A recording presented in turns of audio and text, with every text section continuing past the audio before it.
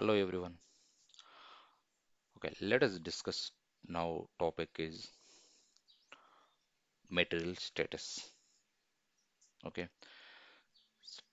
today topic is the material status control. Okay, so let's say at any here we are going to discuss the material status controller for the sub inventory. Okay, so in sub inventory level, okay, that let's say we are creating one sub material status. That one we are assigning to that sub inventory.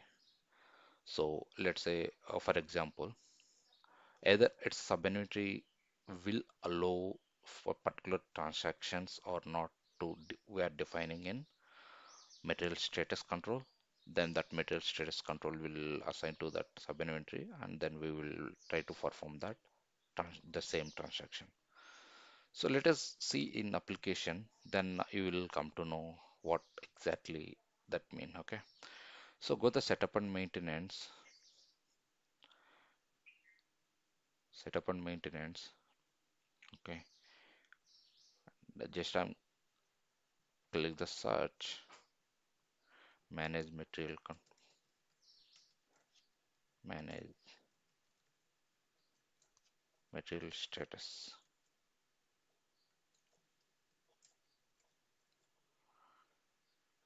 Okay, click the manage material status.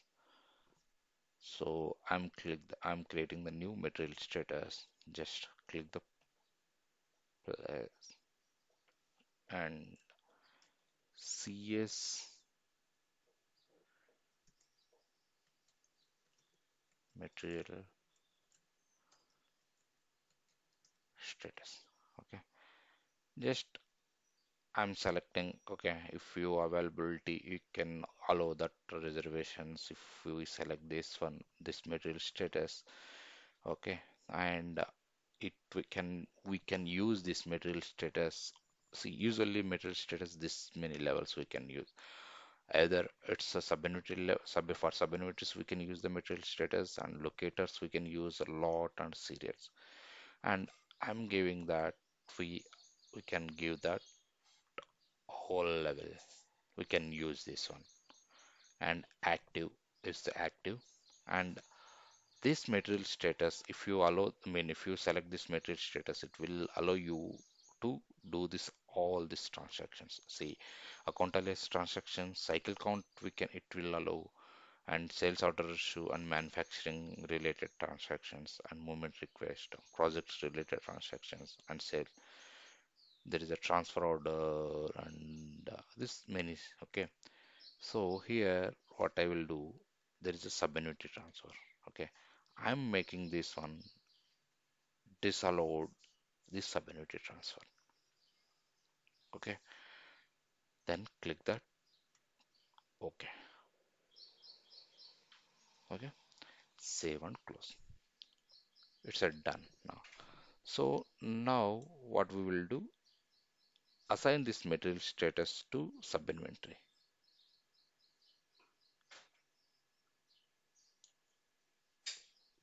So what I will do, assign material status to the sub-inventory. So later for that, I'm going to create that one sub-inventory, manage.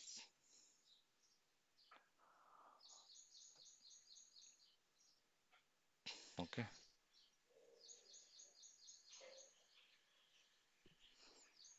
or here, just I'm the click.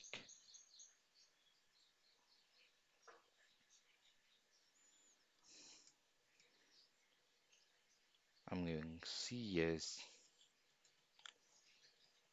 material,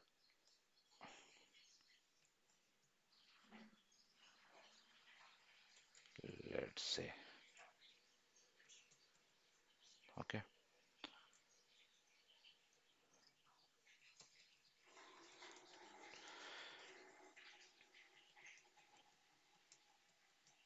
dim. Okay, so here they see, here the material status. I'm selecting our material status is that no CS material status. Then click the save.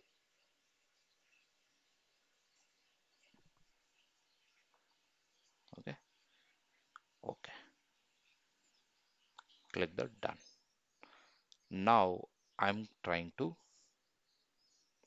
perform that sub inventory transfer.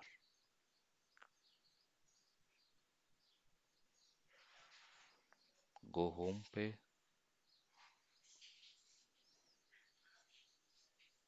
go inventory,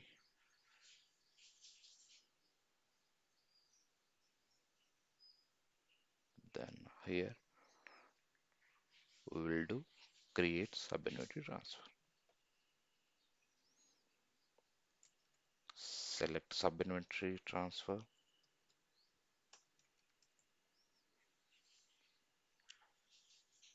click OK. Now select the item, existing item. I'm selecting that here. So AES 65001. Okay. And if we see our sub inventory, which we created just now, CS sub inventory, right? So see, see here we are not getting that sub inventory. CS underscore material material transaction, right? If we see, uh, if we verify here, if you want,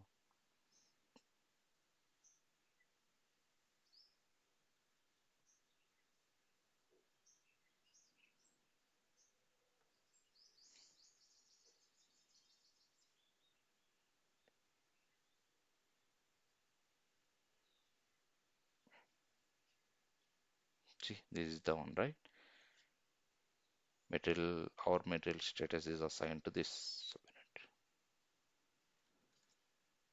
See, we are not getting here because it's not allowed to do sub inventory transfer.